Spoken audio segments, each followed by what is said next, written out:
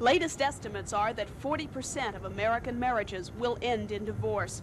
Many of those marriages will produce children, and while parents may not realize it, those children are experiencing just as much, if not more, pain than the adults involved. Kids, in terms of their own security, need to know where they're going to be, who's going to be taking care of them when. They need to know that things are going to be okay, even though there's going to be a time of turbulence. And most importantly of all, they need to know that both of their parents still do love them.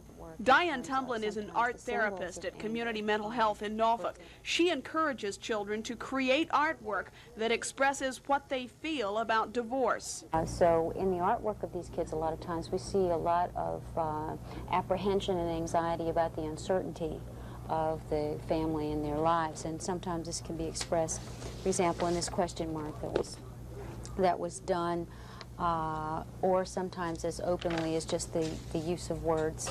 With divorces so common in our society, mental health centers are putting more emphasis on children's reactions to the separation of their parents. And interestingly enough, some counselors say children can actually be stronger after a divorce because they've been shown that even grown-ups can make mistakes and resolve them. In Norfolk, Kathy Mitkiff, The Daily News.